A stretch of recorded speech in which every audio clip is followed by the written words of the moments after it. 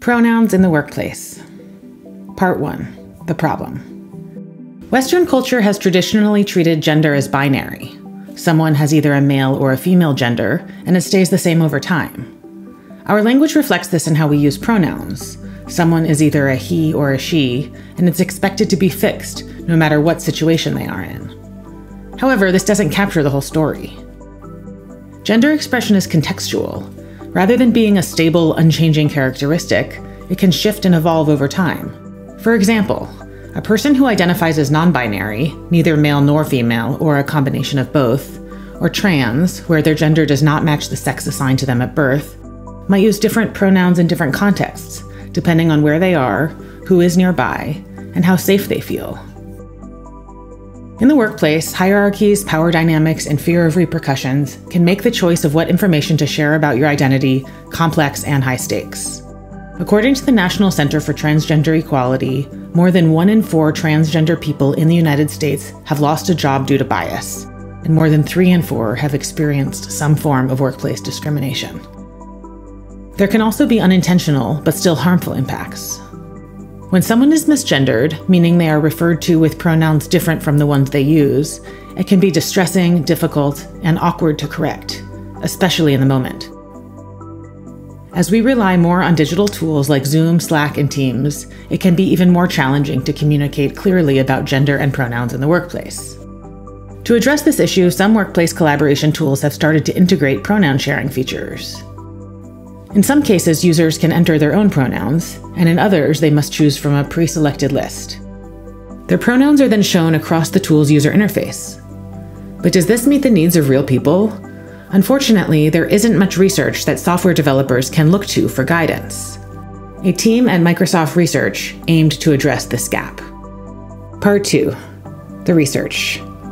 To investigate pronoun sharing at work, an interdisciplinary team of anthropologists, gender studies scholars, and software developers interviewed 78 people who worked in various industries, lived across 14 countries, and spoke 7 different languages. This language diversity was important. When and how pronouns are gendered can be very different depending on the language being spoken. The disciplinary diversity of the research team was also essential.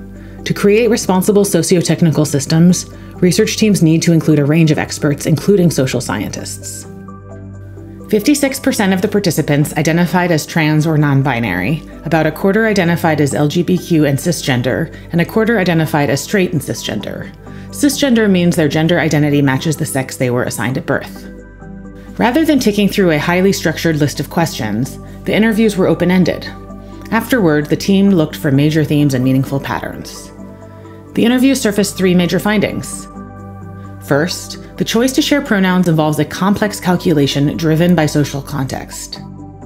Say an individual works in 2 different departments, and one department is extremely inclusive and accepting, and the other department, maybe people have verbally protested pronouns or maybe said derogatory things towards they, them, their pronouns. And so they're worried about, using their pronouns in their inclusive department and hiding their pronouns in another department. Because responses to trans or non-binary identities can vary widely, participants had to choose whether and how to come out in each new social situation, even within the same workplace. Finding number 2, workplace power dynamics make pronoun sharing more complex. When I was a contractor, I didn't really feel comfortable sharing my pronouns. I wasn't sure how much I wanted to risk that. It was only when I got converted to full-time that I started to speak up about it. I'm in the lowest power position possible, and that makes it very difficult to share pronouns. If you're being subjectively evaluated by someone who's transphobic or homophobic, and they read you the wrong way, they can just say that you look unprofessional. Within an organization, choices around sharing pronouns can be shaped by someone's relative power and seniority. And finding number 3, technology can facilitate the process of pronoun sharing, but it can also complicate it. Pronoun sharing features could help employees introduce themselves to new colleagues. It could also simplify the process of coming out. However, interview participants felt strongly that they want to know where their data is going and how it will be used now and in the future. They didn't want it used for targeted advertising or to automatically carry over into their permanent employment record. Most importantly, they do not want software to use data about them, including pronouns they've used in the past, to infer their current pronouns automatically. The most awful tool that I can imagine actually getting built would be something that infers pronouns and then discloses them without proper control over that. Part 3. Recommendations. The team came up with 3 design recommendations based on these interviews to guide the creation of pronoun sharing features in workplace software. Number 1. To be effective, pronoun sharing must offer comprehensive individual customization around privacy, audience visibility, and storage. This includes an option to create one set of pronouns in a general profile that is seen across the workplace. However, individuals should be able to share different pronouns for different contexts, teams, or tools used. There should also be the option to use pronouns temporarily. This allows someone to come out in a specific context and know that their pronoun data won't be stored anywhere. Number 2. It is important that pronoun sharing always be optional, never required. When software requests user pronouns, it should always be clear where that information is going and how it will be used, and there should be an option to not answer the question.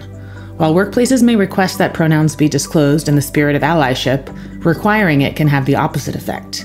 It can alienate employees for whom disclosure might be more complex. Number 3. Success should be measured by how well pronoun sharing features support self-expression and user safety, not by feature adoption rate. Traditionally, software designers look at how many people are using a feature to measure its success. However, that metric doesn't make sense for pronoun sharing, since users may choose not to share their pronouns in certain situations. Having the flexibility to participate or not is actually a sign of success. Instead, designers should look at the extent to which pronoun sharing features support individual users' needs, regardless of whether or not they opt into using these features in all contexts. Feeling supported is the metric for success, not adoption. The team's research highlights that pronoun sharing in the workplace is about autonomy and self-expression. The sharing of pronouns is a highly complex and contextual decision that can only be made by the individual themselves. Pronoun sharing is never over. New mixes of people and places can require rethinking how we read others' gender and what we share about our own gender identity.